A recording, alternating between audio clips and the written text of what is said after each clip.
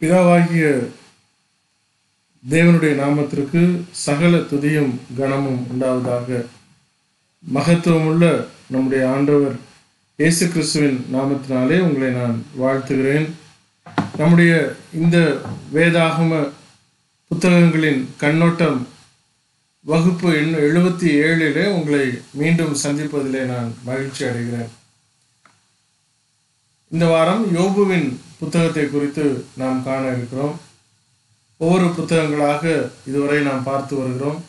புதிய ஏற்பாட்டு 27 புத்தகங்களையும் நாம் படித்து முடித்து பழைய ஏற்பாடு துவங்கி ஆதியாகமத்திலிருந்து எஸ்தர் புத்தகம் வரைக்கும் நாம் பார்த்து இப்பொழுது 77வது வகுப்பிலே யோபுவின் புத்தகத்தை நாம் பார்க்க இருக்கிறோம். இதுவரைக்கும்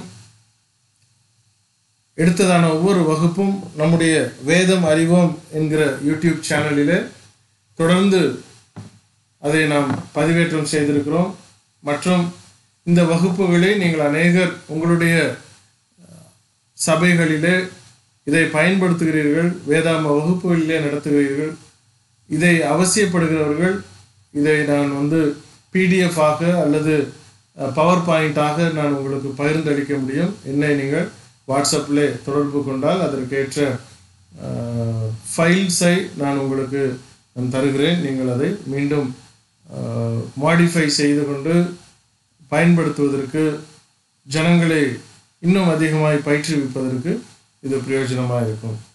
யோபுவின் புத்தகம் வகுப்பு 77. இந்த யோபு என்கிற பெயருக்கு 2 மொழிகளிலே 2 விதமான மாறுபட்ட அர்த்தம் கொண்டிருப்பதை காணும் பொழுது ஒரு உற்சாகம் நமக்கு அளிக்கிறது. எபிரேய பாஷையிலே யோபு என்று சொன்னால் துன்பப்பட்டவன் என்று பொருள். அதே யோபு என்கிற வார்த்தைக்கு, அயூப் என்று சொல்லப்படுகிற அந்த வார்த்தைக்கு அரபியிலே மனம் திரும்பியவன் என்று சொல்லப்படுகிறது. 2 விதமான அர்த்தங்களை நாம் பார்க்கலாம். இந்த புத்தகத்தை எழுதியவர் யார் என்று நமக்கு தெரியாது, அறியப்படாதவர், அன்னோன் என்றே இந்த காலம் வரைக்கும் எக்காலத்திலும் அது சொல்லப்படுகிறது. யார் எழுதினார் என்ற எந்த விதமான சிறு குறிப்பு கூட கண்டுபிடிக்க முடியாத அளவிற்கு அதாவது ஒரு ஹிண்ட், ஒரு சின்ன ஒரு துரும்பு கூட நமக்கு கிடைக்காத ஒரு புத்தகம்.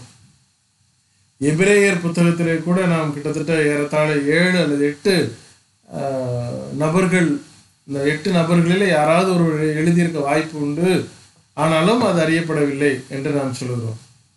அந்த எபிரேயர் புத்தகத்தினுடைய கண்ணோட்டத்தை நீங்கள் படித்தால் அது தெரியும். பவுல் இல்லை என்பது தீர்க்கம்.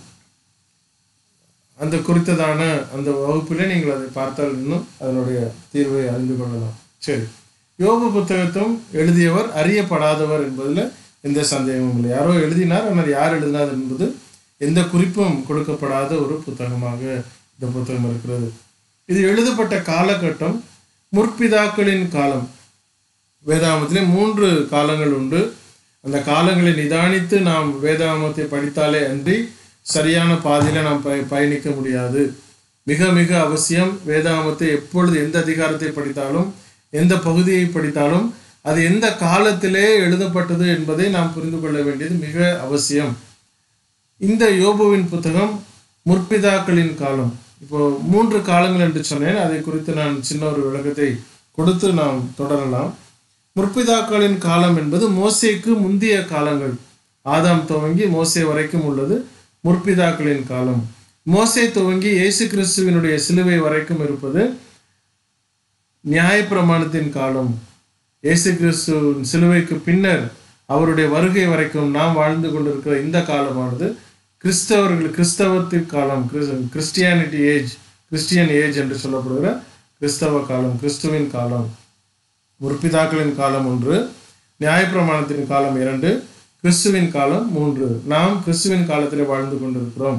கிறிஸ்தவர்களாகிய நாம் ஆகவே தான் நியாயப்பிரமாணத்தில் உள்ள கட்டளைகளையோ அல்லது முற்பிதாக்களின் காலத்தில் அவர்களுக்கு சொல்லப்பட்ட இன்ஸ்ட்ரக்ஷன்ஸையோ நாம் பயன்படுத்த வாய்ப்பு இல்லை என்பதை நாம் முதலாவது புரிந்து கொள்ள வேண்டும். சரி, இந்த முற்பிதாக்களின் காலம் ஏன் என்று சொல்லப்படுகிறது என்றால் அதற்குரிய சில காரணங்கள் அதில் எழுதியிருக்கிறேன். ஆதியாகமம் 11 மற்றும் 12 அதிகாரங்களுக்கு இடையிலான சம்பவங்களுக்கு இடையிலான அந்த காலமாக இருக்க வாய்ப்பு உள்ளது. காலத்தை குறித்த பல வகையான கூற்றுகள் இருந்தாலும் எப்பொழுது துல்லியமாக எழுதப்பட்டது என்பதை கணிக்க முடியாத காலம். நடைபெற்றது ஆதியாகமம் 11, 12 காலங்களுக்கு இடையிலே நடந்திருக்க வேண்டும். எழுதப்பட்டது எப்பொழுது என்பது எவராலும் கணிக்க முடியாது. இந்த புத்தகத்தினுடைய திறவுகோல் வார்த்தை இறையாண்மை. இறையாண்மை என்பது இந்த புத்தகத்தினுடைய திறவுகோல் வார்த்தை. சவர்னிட்டி ஆஃப் காட், கடவுளின் இறையாண்மை என்பதை இந்த புத்தகம் நமக்கு வெளிப்படுத்துகிறது. இந்த புத்தகத்திற்கு 2 திறவுகோல் வசன பகுதிகள் உண்டு. முதலாவது வசன பகுதி யோபுவின் புத்தகம் 13 அதிகாரம் 15வது வசனம். யோபு சொல்லுகிறார், அவர் என்னை கொன்று போட்டாலும் அவர் மேல் நம்பிக்கையா இருப்பேன், ஆனாலும் என் வழிகளை அவருக்கு முன்பாக ரூபகாரம் பண்ணுவேன் என்று சொல்கிறார்.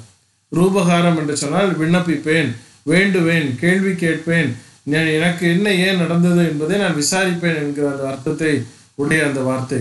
என்னை கொன்று போட்டாலும் நான் அவர் மேல் நம்பிக்கையாய் இருப்பேன், ஆனாலும் என் வழிகளை அவருக்கு முன்பாக ரூபகாரம் பண்ணுவேன். I will pleat in front of him என்று சொல்லக்கூடிய அந்த வசன பகுதி தான் நாம் அங்கு பார்க்கிறோம். 2வது வசன பகுதி, திறவுகோல் வசன பகுதி 37 அதிகாரம் 23, 24 வசனங்கள். சர்வ வல்லவரை நாம் கண்டுபிடிக்க கூடாது. அவர் வல்லமையிலும் நியாயத்திலும் பெருத்தவர். அவர் மகா நீதிபரர். அவர் ஒடுக்க மாட்டார். ஆகையால் மனுஷர் அவருக்கு பயப்பட வேண்டும். தங்கள் எண்ணத்தில் ஞானிகளாய் இருக்கிற எவர்களையும் அவர் மதிக்க மாட்டார் என்றான் என்ற இந்த வசனம். இந்த 2 பகுதியும் இந்த முழு யோபு புத்தகத்திற்கு மையமானது என்பதை நாம் புரிந்து கொள்ள வேண்டும். சரி, இந்த புத்தகத்திற்கு 42 அதிகாரம் திறவுகோல் அதிகாரமாக பார்க்கப்படுகிறது. காரணம் என்ன? அதில் 2 காரணங்கள். முதல் காரணம், புத்தகத்தின் கடைசி அத்தியாயம் யோபுவுக்கு ஏற்பட்ட நீண்ட மற்றும் கடினமான போராட்டத்தின் உச்சகட்டத்தை பதிவு செய்கிறது. இதில் 4 சம்பவங்கள். முதலாவது யோபுவின் மனைவி, அவரது நண்பர்கள் மற்றும் தேவனுடனான அந்த உரையாடல். இந்த 4ம் இந்த 42வது அதிகாரத்தில் பதிவு செய்யப்படுகிறது. 2வது கருத்தாக அந்த அதிகாரத்தில் நாம் பார்ப்பது, தேவனின் முழுமையான மகத்துவத்தையும் இறையாண்மையையும் யோபு முழுமையாக அங்கீகரித்த பிறகு அவர் மனம் திரும்புகிறார். சிலருக்கு அது ஆச்சரியமா இருக்கும் இந்த வார்த்தை, ஆனால் இது முடியும் பொழுது உங்களுக்கு தெரியும். மேலும் அவரது அவல நிலையின் காரணத்திற்கு பதில் அவர் கோரவில்லை. மீண்டும் அதை வாசிக்கிறேன். தேவனின் முழுமையான மகத்துவத்தையும் இறையாண்மையையும் யோபு முழுமையாக அங்கீகரித்த பிறகு அவர் மனம் திரும்புகிறார். அவரது அவல நிலையின் காரணத்திற்கு, ஏன் எனக்கு இப்படி நடந்தது, ஏன் அப்படி நடந்தது, எனக்கு பதில் சொல்லுங்க அப்படிங்கிற அந்த காரணத்திற்கு அவர் பதில் கோரவில்லை. He did not ask the reason for the persecution என்று நாம் பார்க்கிறோம். அடுத்தபடியாக இந்த புத்தகத்தில் கவனிக்க வேண்டியவைகள், ஆப்சர்வேஷன்ஸ் ஆன் திஸ் புக். யோபு, முதலாவது குறிப்பு, யோபு வேதாகமத்தின் ஆரம்ப கால புத்தகமாக இருக்கலாம். அதாவது 66 புத்தகங்களை நம்முடைய வேதாகமம் தொகுப்பாக கொண்டுள்ளது. இந்த 66 புத்தகங்களிலும் யோபு புத்தகம் முதலாவது எல்லா புத்தகங்கள் எழுதுவதற்கு முன்பதாக எழுதப்பட்டிருக்கலாம் என்கிற ஒரு அனுமானம் உண்டு. 2வது குறிப்பு, முற்பிதாக்களான ஆபிரகாம், ஈசாக்கு, யாக்கோபு மற்றும் யோசேப்பு ஆகியோரின் காலத்திலே அமைக்கப்பட்டுள்ளது. இந்த புத்தகம் முற்பிதாக்களான ஆபிரகாம், ஈசாக்கு, யாக்கோபு மற்றும் யோசேப்பு ஆகியோரின் காலத்திலே அமைக்கப்பட்டுள்ளது. 3வது குறிப்பு, எல்லாவற்றையும் இழக்கும் ஒரு மனிதனின் சம்பவத்தை இந்த புத்தகம் நமக்கு வெளிப்படுத்துகிறது. எல்லாவற்றையும் இழந்து போனார் அந்த சம்பவத்தை குறித்து இந்த புத்தகம் நமக்கு வெளிப்படுத்துகிறது. எதையெல்லாம் அவர் இழந்தார்? அவருடைய செழிப்பை இழந்து போனார், செல்வாக்கை இழந்து போனார், அவருடைய சம்பாத்தியங்களை இழந்து போனார், அவரது குடும்பம் இழந்து போனார், எல்லா பிள்ளைகளும் இறந்து போனாங்க, அவரது ஆரோக்கியம் பறிபோனது. மற்றும் ஏன் இப்படிப்பட்ட ஒரு சோதனை என்ற ஒரு பெரிய கேள்விக்குறியோடு ஒரு விசுவாச யுத்தமே அவருக்குள்ளாக நடந்தது என்பதை நாம் பார்க்க முடியும். ஊத்ஸ் நாடு என்று நாம் அறிகிறோம். யோபுவின் புத்தகம், யோபு ஊத்ஸ் நாட்டிலே வாழ்ந்தவர் என்று 1ஆம் அதிகாரம் 1ஆம் வசனத்திலே சொல்லப்படுகிறது. இந்த ஊத்ஸ் என்கிற நாடு மீதியான் என்கிற தேசத்திற்கு பக்க அருகாமையிலே உள்ளது. அந்த மீதியானிலே தான் மோசே 40 ஆண்டுகள் வாழ்ந்திருந்தார். மோசேக்கு முன்பு பல வருடங்களுக்கு முன்பதாக இவர் வாழ்ந்திருக்க வேண்டும். ஆனால் அந்த ஜியாகிரபிக்கல் லொகேஷன்ஸை உங்களுக்கு புரிய வைப்பதற்காக நான் இதை கொண்டு வருகிறேன். புலம்பல் புத்தகம் 4ஆம் அதிகாரம் 21வது வசனத்தின்படி பார்க்கும் பொழுது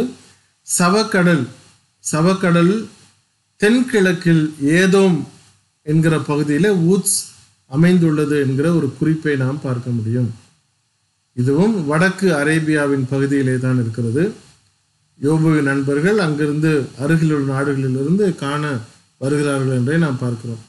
நான் ஒமான் தேசத்தில் இருந்த பொழுது சலாலா என்கிற ஒரு பகுதி உண்டு.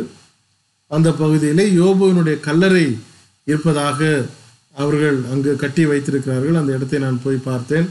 அது இஸ்லாமியர்களுடைய ஆதிக்கத்திலே அது இருக்கிறது. இஸ்லாமியர்கள் அதை உரிமை கொண்டாடி அதை வைத்திருக்கிறார்கள். அதுதான் யோபுவினுடைய கல்லறையாக இருக்குமா இருக்காதா என்பது நமக்கு தெரியாது. 4000-6000 ஆண்டுகளுக்கு முன்பதாக உள்ள ஒரு சம்பவம். எப்படியாயினும் அந்த பகுதிக்கு போகும் பொழுது அந்த பகுதியே செழிப்பாக ஆடு மாடுகளால் நிறைந்து இருக்கிறதை காணும் பொழுது, மேலும் அந்த ஊத்ஸ் நாடு அங்கதான் இருக்கு, அந்த பகுதி அங்கதான் இருக்கிறது என்பதையும் அறியும் பொழுது ஒருவேளை அது உண்மையாக இருக்கலாம் என்ற ஒரு சிறிய ஒரு நப்பாசை உண்டு. ஆனாலும் யோபுவினுடைய கல்லறை என்று உலகத்திலே 3 இடங்களிலே வைத்திருக்கிறார்கள். இப்படியா எனி கேஸ் என்ன ஆனாலும் கல்லறையை பார்த்தோ அல்லது இதுதான் உண்மையான இடம் என்று சொல்லியோ எதையும் உரிமை பாராட்டுவதற்கு நமக்கு கிறிஸ்தவத்தில் இடமில்லை. சரி, இந்த யோபுனுடைய இந்த நாடு என்பது நமக்கு அங்கு கொடுக்கப்பட்ட மீதியானுக்கு அருகிலே உள்ளது என்று நாம் அதை பார்க்கிறோம். அந்த மீதியான் தேசத்திலே தான் மோசே 40 ஆண்டுகள் அவள் வாழ்ந்திருக்கிறார். சரி, பல உண்மைகள் யோபுவின் காலத்தை நமக்கு கணிக்க உதவுகிறது. எந்த காலத்திலே யோபு வாழ்ந்திருக்கலாம் என்ற ஒரு குறிப்பை நாம் பார்க்க இது உதவுகிறது. இந்த குறிப்புகளை நான் வாசிக்கிறேன். இந்த புத்தகத்தின் நிகழ்வுகளுக்கு பிறகு, இந்த புத்தகத்தில் சொல்லப்பட்ட நிகழ்வுக்கு பிறகு யோபு 140 ஆண்டுகள் வாழ்ந்தார் என்று 42ஆம் அதிகாரம் 16வது வசனம் சொல்லுகிறது. அதாவது ஏறத்தாழ அவருடைய ஆயுள் காலம் 200 ஆண்டுகளுக்கு அருகில் இருந்திருக்க வேண்டும். 200 ஆண்டுகளுக்கு அருகில் இருந்திருக்க வேண்டும். ஆகவே இது முற்பிதாக்களின் காலத்திற்கு இது பொருந்துகிறது என்று நாம் பார்க்கலாம். காரணம், ஆபிரகாம் 175 ஆண்டுகள் வாழ்ந்தார். ஆதியாகமம் 25:7 அந்த குறிப்பை நாம் பார்க்க முடியும். 2வது குறிப்பு, தங்கம் வெள்ளி போன்ற விலையுயர்ந்ததை காட்டிலும் கால்நடைகளின் அடிப்படையிலே யோபுவின் செல்வம் அளவிடப்பட்டுள்ளது. இவ்வளவு பொண்ணு வச்சிருந்தாரு, இவ்வளவு செல்வம் வச்சிருந்தாரு, இவ்வளவு தங்கம் வச்சிருந்தாரு, இவ்வளவு வெள்ளி வச்சிருந்தாரு, நாணயங்களை குறித்து சொல்லாதபடிக்கு ஆடு எவ்வளவு வச்சிருந்தாரு, மாடு எவ்வளவு வச்சிருந்தாரு, ஒட்டகம் எவ்வளவு வச்சிருந்தாரு, கழுதை எவ்வளவு வச்சிருந்தாருன்னு தான் அதன் அடிப்படையிலே யோபுவினுடைய செல்வந்தன் என்று சொல்லப்படுகிற அந்த தகுதி அங்கு குறிப்பிடப்படுகிறது. இதே தகுதியை தான் நாம் ஆபிரகாம் காலத்திலும் நாம் பார்க்க முடியும். 1ஆம் அதிகாரம் 3வது வசனத்திலும் 42ஆம் அதிகாரம் 12வது வசனத்திலும் நாம் பார்க்க முடியும். சரி, 3வது குறிப்பு, ஆபிரகாம், ஈசாக்கு, யாக்கோபு ஆகியோரை போலவே தனது குடும்பத்தின் ஆசாரியனாயிருந்து யோபு பலிகளை செலுத்தினார் என்பதையும் ஒரு தகவல் நமக்கு அங்கு பார்க்கிறோம். 4வது குறிப்பு, இஸ்ரேலை குறித்தோ வனாந்திர யாத்திரையை குறித்தோ மோசேயின் சட்டங்களை குறித்தோ ஆசரிப்பு கூடாரத்தை குறித்தோ எந்த விதமான தகவலும் இந்த புத்தகத்திலே இல்லை. அப்படி என்றால் இந்த காலத்திற்கு முன்பு என்பதிலே எந்த சந்தேகமும் இல்லை. அடுத்தது, ஆபிரகாமின் காலத்திற்கு பொருத்தமாக இருக்கும்படியாய் யோபுவில் உள்ள சமூக அலகுகள் முற்பிதாக்களின் காலத்திற்கு உரியது. எப்படிலாம் மெஷர் பண்ணியிருக்கிறாங்களோ அதெல்லாம் முற்பிதாக்களின் காலத்தில் சொல்லப்பட்ட அளவுகோலுக்கு உரியது, அலகுகள் என்று சொல்லி நாம் பார்க்கிறோம். அடுத்தது 6வது குறிப்பு, யோபுவின் வேலையாட்களை கொலை செய்யும் கல்தேயர்கள். 1ஆம் அதிகாரம் 17வது வசனத்தில் கல்தேயர்கள் வந்து கொன்று போட்டார்கள் சொல்லக்கூடிய அந்த கல்தேயர்கள் நாடோடிகளாக இருக்கிறதை பார்க்கிறோம். அவர்கள் இன்னும் நகரவாசிகளாக மாறவில்லை. அப்போ அது பழைய அந்த காலத்தை குறிப்பு நமக்கு கொண்டு செல்கிறது. கடைசியாக 7வது குறிப்பு, முற்பிதாக்களின் காலத்தில் பயன்படுத்தப்பட்ட தேவனுடைய பெயரை யோபு பயன்படுத்துகிறார். அதாவது ஷடாய், ஷடாய் என்ற வார்த்தையை அவர் பயன்படுத்துகிறார். ஷடாய் என்றால் சர்வ வல்லவர் என்று பார்க்கிறோம். இந்த ஷடாய் என்கிற வார்த்தை 31 முறை பயன்படுத்தப்படுகிறது இந்த புத்தகத்திலே. மொத்தம் பழைய ஏற்பாட்டிலே 17 முறை மட்டுமே ஷடாய் என்ற வார்த்தை பயன்படுத்தப்பட்டுள்ளது. யோபுவின் புத்தகத்திலே மாத்திரம் 31 முறையும், பழைய ஏற்பாட்டு மற்ற புத்தகத்திலே பார்க்கும் பொழுது 17 முறையும் இருக்கிறதை நாம் கவனிக்கிறோம். ஆக இது முற்பிதாக்களின் காலத்தில் சொல்லப்பட்ட ஒரு புத்தகம் எழுதப்பட்டது என்பதை நாம் அறியலாம். புத்தகத்தின் அடிப்படை கேள்வி என்னவென்று சொன்னால், கடவுள் அன்பாகவும் சர்வ வல்லமை உள்ளவராகவும் இருக்கிறவர் என்றால் நீதிமான்கள் ஏன் துன்பப்பட வேண்டும்? நீதிமான்கள் ஏன் துன்பப்பட வேண்டும்? நான் நல்ல பிள்ளையா இருக்கிறேன், தேவனுடைய பிள்ளையா வாழ்றேன், எல்லாம் நன்மையாய் செய்கிறேன், தேவனுடைய வார்த்தையின்படி நான் கீழ்ப்படுகிறேன், சகலமும் எனக்கு நன்மையாய் நான் வாழ்ந்து கொண்டிருக்கிறேன், நான் பொய் பேசுவதோ திருடுவதோ சட்டத்திட்டத்தை மீறாதபடிக்கு எல்லாவற்றிலும் உண்மையாக வாழும் பொழுது நான் ஏன் துன்பப்பட வேண்டும், நான் ஏன் சோதிக்கப்பட வேண்டும் என்கிற ஒரு கேள்வி இந்த புத்தகத்தின் ஆரம்பம் முதல் கடைசி வரைக்கும் பயணிக்கிறதை நாம் பார்க்க முடியும். கடவுள் தேவன் என்பவர் அன்பாகவும் சர்வ வல்லமை உள்ளவராகவும் இருக்கிறதா இருந்தால் நீதிமான்கள் ஏன் துன்பப்பட வேண்டும் என்கிற ஒரு கேள்வி இந்த புத்தகத்தில் வருகிறதை நாம் பார்க்க முடியும். துன்பமே மைய கருப்பொருளாக அல்ல, அதை நாம் முதலாவது புரிந்து கொள்ள வேண்டும். துன்பம் மைய கருப்பொருள் அல்ல இந்த புத்தகத்திற்கு. மாறாக யோபு தனது துன்பத்திலிருந்து எதை கற்றுக்கொள்கிறார் என்பதில் இந்த புத்தகம் நமக்கு கவனத்தை செலுத்துகிறது. படைப்பின் மீது தேவனுடைய இறையாண்மை, படைப்பின் மீது தேவனுடைய இறையாண்மை. இப்போ இந்த புத்தகத்தை நாம் படிக்கும் பொழுது துன்பத்தை குறித்ததான கருப்பொருள் அல்ல, தன்னுடைய வாழ்நாட்களிலே கடந்து சென்றதான அந்த பாதையிலே எதை யோபு கற்றுக்கொள்கிறார் என்பதிலே அந்த கவனம் அந்த புத்தகத்திலே நாம் செலுத்தப்படுகிறதை அறிய முடிகிறது. அதிகாரங்கள் 3லிருந்து 37 வரைக்கும் உள்ள விவாதங்கள் என்னவென்றால், குற்றமற்ற ஒருவருக்கு ஏற்படும் துன்பத்தை தேவன் அனுமதிப்பாரா என்பதை பற்றியதாக அந்த விவாதம் இந்த அதிகாரங்களில் நாம் பார்க்க முடியும். 3ஆம் அதிகாரத்திலிருந்து 37 முடிய இப்படிப்பட்ட ஒரு விவாதங்கள் அந்த நண்பர்களுக்கும் யோபுவுக்கும் இடையே இருக்கிறதை நாம் காணலாம். யோபுவின் 3 நண்பர்களால் வழங்கப்படும் மிகைப்படுத்தப்பட்ட தீர்வுகள் போதுமானதாக இல்லை. யோபுவின் 3 நண்பர்களால் வழங்கப்படும் மிகைப்படுத்தப்பட்ட தீர்வுகள் போதுமானதாக இல்லை. நீதிமான்களை சுத்திகரிக்க தேவன் துன்பத்தை பயன்படுத்தலாம் என்ற எலிகூவின் கூற்று நம்முடைய பதிலுக்கு நெருக்கமாக இருக்கிறது என்பதை நாம் புரிந்து கொள்ள வேண்டும்.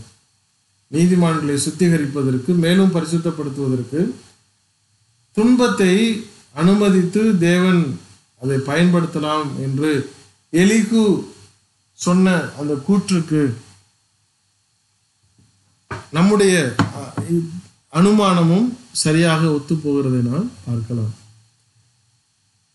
இப்பேற்பட்டதான பெரும் சூறாவளியின் முடிவு என்னென்று சொன்னால், தேவன் இறையாண்மை உள்ளவர், தேவன் மகத்துவம் உள்ளவர், அவர் பராக்கிரமானவர், அவர் சர்வ வல்லமை உள்ளவர்.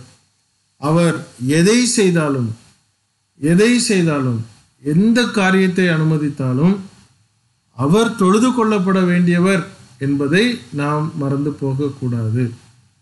நம்முடைய வாழ்வில துன்பம் வரக்கூடாது என்பதை நாம் அறிகிறோம். துன்பம் வந்துவிடக்கூடாது என்பது நாம் பயந்திருக்கிறோம்.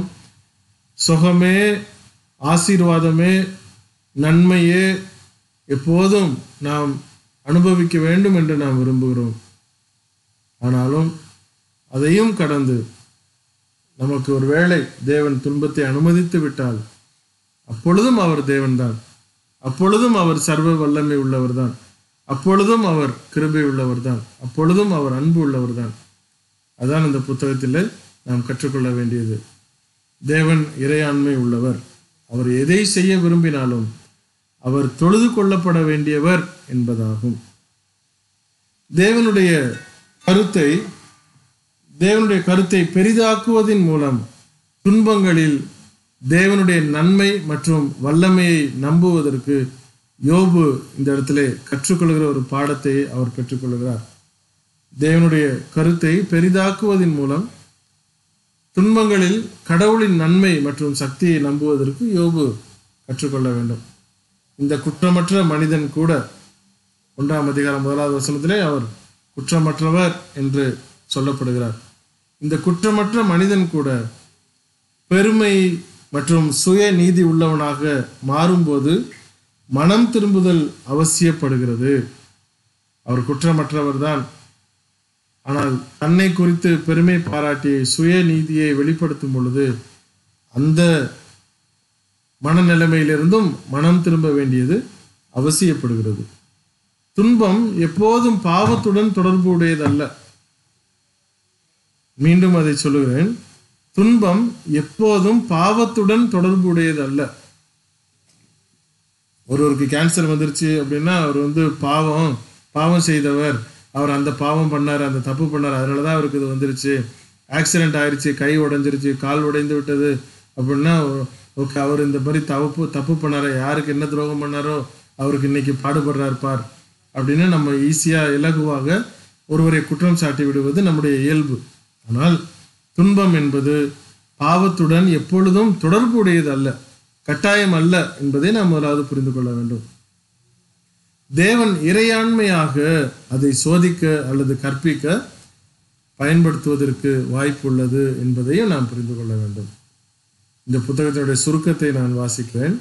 சுமார் 4000 ஆண்டுகளுக்கு முன்பு வாழ்ந்த ஒரு பெரிய மனிதனின் வாழ்க்கையிலே ஏற்பட்ட மாற்றமடையும் நெருக்கடியை பற்றி இந்த யோபு புத்தகம் நமக்கு வெளிப்படுத்துகிறது.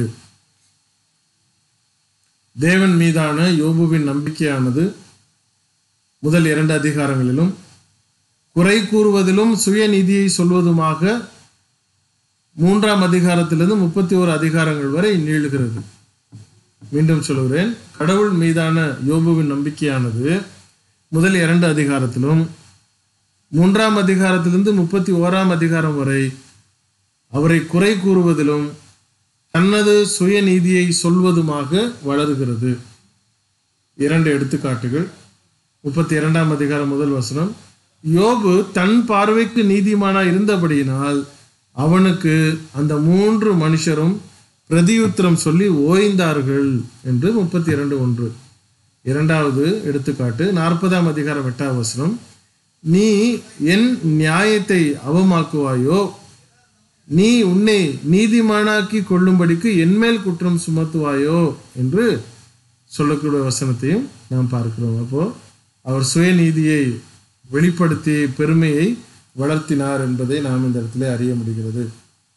யோபுவின் மனம் திரும்புதல் அவரது மறுசீரமைப்புக்கு வழிவகுக்கிறது.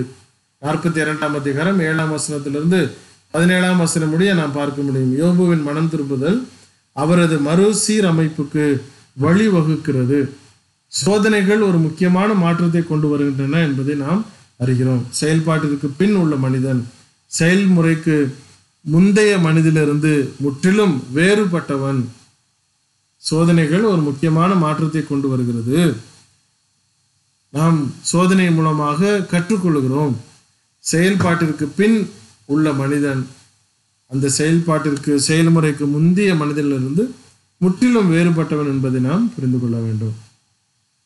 இந்த யோபு புத்தகத்திலே 3 பிரிவுகளாக நாம் பிரிக்க முடியும். முதல் 2 அதிகாரங்கள் யோபுவின் தடுமாற்றம், 3ஆம் அதிகாரத்தில் 27 முடிய யோபுவை பற்றி விவாதங்கள், 38 48 42 முடிய யோபுவின் சூழ்நிலையிலிருந்து விடுதலை. இரண்டாவது பகுதியில் ஒரு தட்டச்சு எழுத்து பிழை உண்டு. இரண்டாவது பகுதி யோபுவை பற்றிய விவாதங்கள் 3-37 முடிய. மூன்றாவது பிரிவு யோபுவின் சூழ்நிலையிலிருந்து விடுதலை என்பது 37-42 முடிய. இப்போ முதல் பகுதியை நாம் பார்க்கலாம். முதல் 2 அதிகாரங்கள் யோபுவின் தடுமாற்றம். யோபு பேரழிவுக்கான தர்க்க ரீதியான வேட்பாளராக அவர் எப்பொழுதுமே இருந்ததில்லை. காரணம், 1 வசனத்திலேயே தேவன் சொல்கிறார், ஊஸ் தேசத்திலே யோபு என்னும் பெயர் கொண்ட ஒரு மனுஷன் இருந்தான். அந்த மனுஷன் உத்தமனும் சன்மார்க்கனும் தேவனுக்கு பயந்து பொல்லாப்புக்கு விலகுறவனுமா இருந்தான் என்று நாம் பார்க்கிறோம். 8வது வசனத்திலே தேவன் சொல்கிறார், கர்த்தர் சாத்தானை நோக்கி, என் தாசனாகிய யோபின் மேல் கவனம் வைத்தாயோ, உத்தமனும் சன்மார்க்கனும் தேவனுக்கு பயந்து பொல்லாப்புக்கு விலகுறவனுமாகிய அவனைப் போல பூமியில் ஒருவனும் இல்லை என்று சொல்கிற 2வது வசனத்தை நாம் பார்க்கிறோம். அவரது தார்மீக நேர்மை மற்றும் கடவுளுக்கான அவரது தன்னலமற்ற சேவை ஆகியவை சங்கடத்தை அதிகரிக்கிறது தான் பார்க்க முடியும். அவருடைய தார்மீக நேர்மையும் தேவனுக்கான அவரது தன்னலமற்ற அந்த சேவையும் அவருடைய வாழ்க்கையிலே சங்கடத்தை அதிகரித்தது என்கிற ஒரு குறிப்பை நாம் பார்க்க முடிகிறது. எவரும் கடவுளை தூய்மையான நோக்கங்களால் நேசிக்கவில்லை. ஆனால் ஆசீர்வாதங்களுக்காக, பொருளுக்காக, சம்பாத்தியத்திற்காகத்தான் உங்களை நேசிக்கிறார்கள் என்று குற்றம் சாட்டுபவனான சாத்தான் யோபுவின் மீது தேவனிடம் குற்றம் சாட்டுகிறான். சும்மாவா உங்களை நேசிக்கிறாங்க, சும்மாவா உங்களை அப்பா அப்பான்னு அன்பு கூறுறாங்க, நீங்கள் அவங்களை ஆசீர்வதிக்கணும், நீங்கள் அவங்களுக்கு வேண்டியெல்லாம் தரணும்னு சொல்லி அல்லவா அவர்கள் பற்றி கொள்கிறார்கள் என்று குற்றம் சாட்டுபவன் என்கிற அழைக்கப்படுகிற சாத்தான் தேவனிடத்தில் போய் யோபுவை குறித்து குற்றம் சாட்டுகிறான். 9வது வசனம் 1ஆம் அதிகாரம். அதற்கு சாத்தான் கர்த்தருக்கு பிரதியுத்தரமாக, யோபு விருதாவாகவா தேவனுக்கு பயந்து நடக்கிறான்? 10வது வசனம், நீர் அவனையும் அவன் வீட்டையும் அவனுக்கு உண்டான எல்லாவற்றையும் சுற்றி வேலி அடைக்கவில்லையோ? அவன் கைகளின் கிரியையை நீர் ஆசீர்வதித்தீர், அவனுடைய சம்பத்து தேசத்தில் பெருகிற்று. 11ஆம் வசனம், ஆனாலும் உம்முடைய கையை நீட்டி அவனுக்கு உண்டானவை எல்லாம் தொடுவீரானால் அப்பொழுது அவன் உமது முகத்துக்கு எதிரே உம்மை தூஷிக்கானோ பாரும் என்றான். சாத்தானின் குற்றச்சாட்டுகளை மறுப்பதற்காக யோபுவை 2 தொடர் தாக்குதல்களால் தாக்க கடவுள் அவரை அனுமதிக்கிறார். தனது துக்கத்திலே யோபு பிறந்த நாளை நினைத்து புலம்புகிறார். ஆனால் தேவனை அவர் மறுதளிக்கவில்லை. 1ஆம் அதிகாரம் 21வது வசனத்திலேயும் 2ஆம் அதிகாரம் 10வது வசனத்திலேயும் நாம் அந்த சூழ்நிலையை பார்க்க முடியும். யோபுவை பற்றிய விவாதங்கள் 2வது பகுதி 3ஆம் அதிகாரத்திலிருந்து 37ஆம் அதிகாரம் முடிய. அந்த திரையிலே நீங்கள் பார்க்கிற அந்த எழுத்து பிழையை நீங்கள் திருத்திக் கொள்ளவும், நானும் இது முடிந்ததுக்கு பின்பு என்னுடைய பதிவிலையும் நான் திருத்திக் கொள்கிறேன். யோபுவை பற்றிய விவாதங்கள் 3ஆம் அதிகாரத்திலிருந்து 37ஆம் அதிகாரம் முடிய. யோபுவை தேற்றுவதற்கு வந்தவர்கள் தவறான முடிவுகளுக்கு வந்தாலும் அவர்கள் அவருடைய நண்பர்கள் என்பதை நாம் மறக்கவில்லை. யோபுவை காண போதுமான அக்கறை அவர்கள் காட்டுகிறார்கள். அவர் தொலைதூர பயணத்திலிருந்து அவர்கள் வந்து அவரிடத்தில் அக்கறை செலுத்துகிறார்கள். எத்தனையோ நண்பர்கள் இருந்திருக்கலாம், ஆனால் இந்த 3 பேர் தான் அவர்கள் வருகிறதை நாம் பார்க்க முடியும். வந்தவுடன் யோபுவோடு சேர்ந்து இந்த துக்கத்தை நினைத்து அவர்கள் அமைதியாக 7 நாட்கள் அவரோடு சேர்ந்து துக்கம் அனுசரிக்கிறார்கள். அமைதியாக உட்கார்ந்து எதுவும் பேசாமல் 7 நாட்கள் இருந்தார்கள் என்று நாம் பார்க்கிறோம். அவர்கள் யோபுவின் முதுகுக்கு பின்னால் பேசாதபடிக்கு நேருக்கு நேராக அவருக்கு ஆறுதலை அவர்கள் வெளிப்படுத்துகிறார்கள் என்பதையும் நாம் பார்க்கிறோம். யோபுவின் அமைதியை கலைத்த பிறகு அந்த 7 நாள் முடிந்ததுக்கு பின்பு முதல் சுற்று விவாதம் அங்கு நடைபெற ஆரம்பிக்கிறது. அதிலே அவர்களது நண்பர்கள் யோபு செய்த நீங்க ஏதோ தப்பு பண்ணியிருக்கிறீங்க ஐயா, நீங்க ஏதோ தப்பு பண்ணிட்டீங்க, அதனாலதான் உங்களுக்கு இந்த பிரச்சனைலாம் வந்திருக்கு, நல்லா யோசிச்சு பாருங்க, எங்கேயோ தப்பு பண்ணியிருக்கிறீங்க என்று சொல்லி அவர்கள் குற்றம் சாட்ட துவங்குகின்றனர்.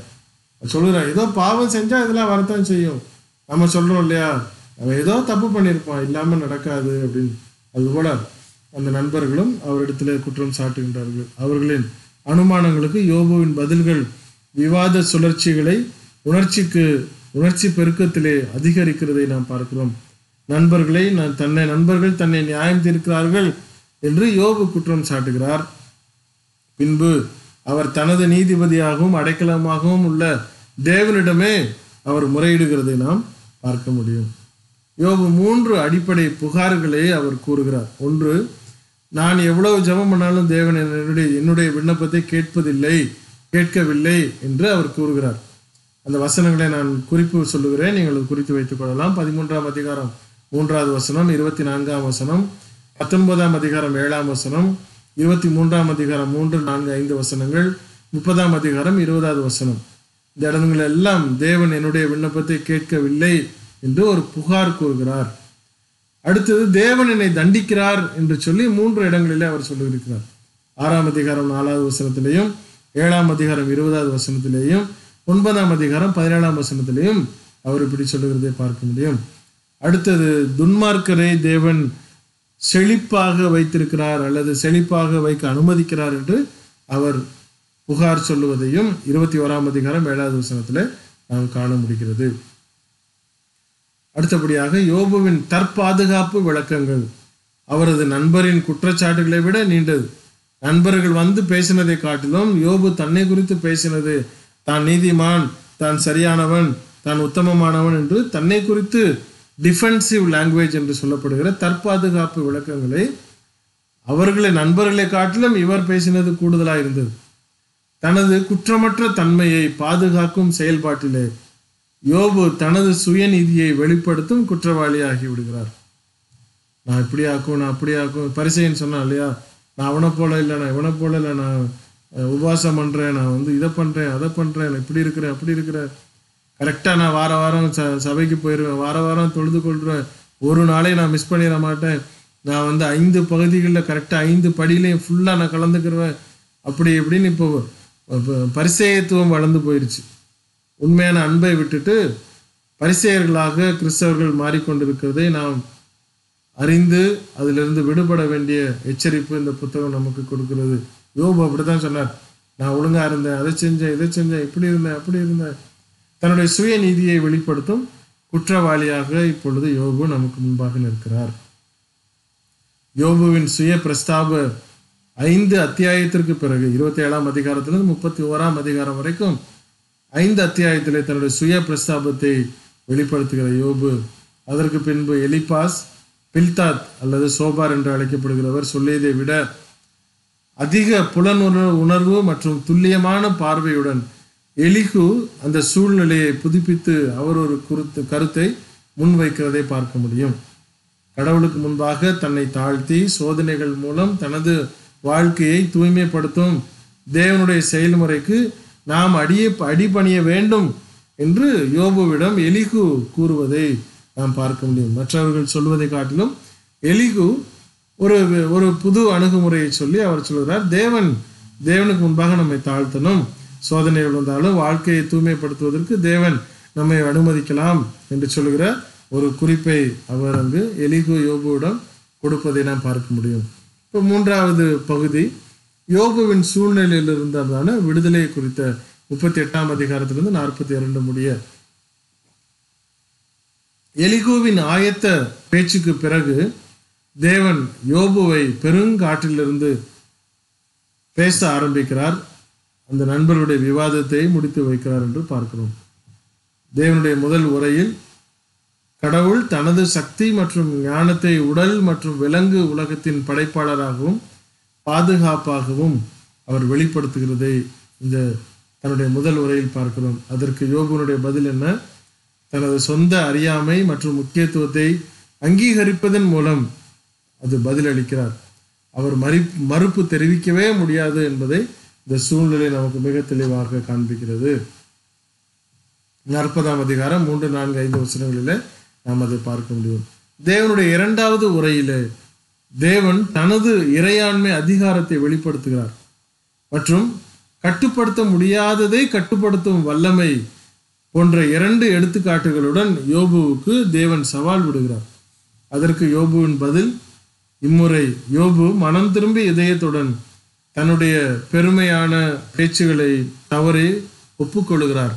42ஆம் அதிகாரம் முதல் 6 வசனங்களிலே நாம் அதை பார்க்க முடியும். இயற்கையின் உலகில் தேவனுடைய வழிகளை யோபு புரிந்து கொள்ள முடியாவிட்டால் ஆன்மீக உலகில் தேவனுடைய வழிகளை எப்படி புரிந்து கொள்ள முடியும்? தேவன் யோபுவின் தனிப்பட்ட துன்பங்களை பற்றி குறிப்பிடவில்லை. விவாதத்தின் உண்மையான பிரச்சனைகளை அவர் தொடவும் இல்லை. இருப்பினும் யோபு தெய்வீக கண்ணோட்டத்தின் ஒரு பார்வையை பிடிக்கிறார். மேலும் அவர் தனது வாழ்க்கையின் மீது தேவனுடைய இறையாண்மையை ஒப்புக்கொண்ட போது அவருடைய உலக பொருட்கள் 2 மடங்கு மீட்டெடுக்கப்படுகிறது என்பதை நாம் பார்க்கிறோம். யோபு தன்னை மிகவும் ஆழமாக வார்த்தைகளால் காயப்படுத்திய தனது 3 நண்பர்களுக்காக ஜெபிக்கிறார். ஆனால் எலிகூவின் பேச்சு கண்டிக்கப்படவில்லை என்பதையும் நாம் புரிந்து கொள்ள வேண்டும். இவ்வாறு சாத்தானின் சவால் யோபுவின் வாழ்க்கையை கட்டி எழுப்ப கடவுளின் வாய்ப்பாக முடிகிறது.